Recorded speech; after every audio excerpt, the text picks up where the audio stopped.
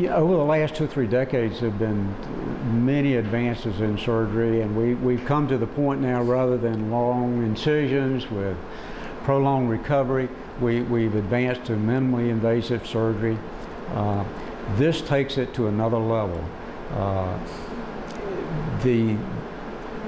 By the instrumentation, 3D vision, for instance, instruments that are very flexible, we can do things that we cannot do with traditional laparoscopy.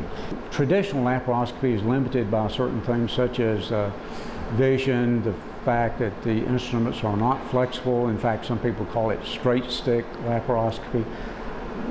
This takes it much further than that. This is the surgeon's console. It has 3D capability, which you don't have with traditional laparoscopy. These are master controllers here. They can transmit your finger movements, the finger movements of the surgeon, to the instruments inside the patient, where you have very precise control. This is one of the actual instruments that goes into the body.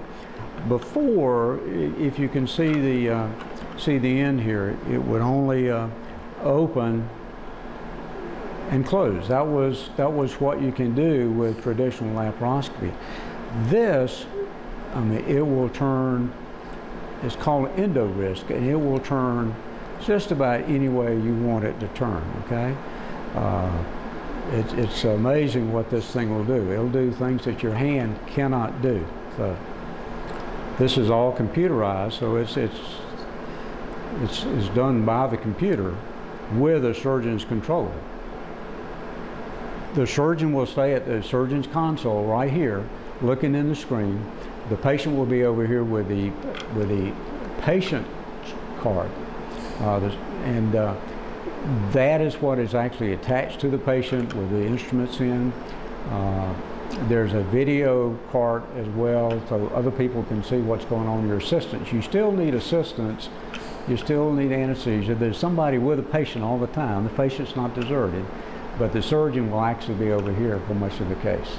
You can use it actually for almost any case that's done laparoscopically, but the idea is to do it on more complex cases that you could not do easily.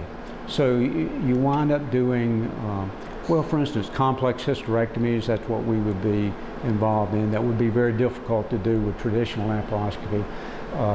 It's very popular in GYN oncology. Much of the GYN cancer surgery is done robotically. Reconstructive surgery for pelvic surgery is done with this now, pretty much gold standard.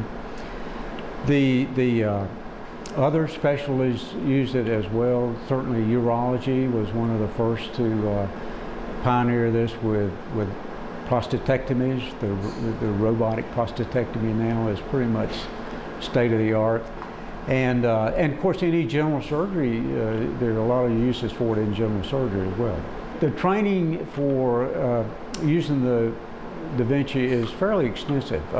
You spend several hours just familiarizing yourself with the instruments. Even, for instance, the surgeon console. There are online classes you take for several hours. You wind up going to a lab, and then you actually wind up having a proctor for several cases. That's a surgeon who's trained already, who's been doing it for usually years, who will come in and help.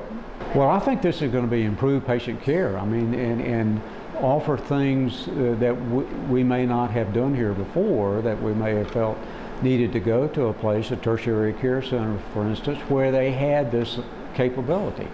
Once we have it here, I think that will open up some of the procedures that we can do that we maybe didn't do before. But I think the bottom line is improved patient care. That's the goal.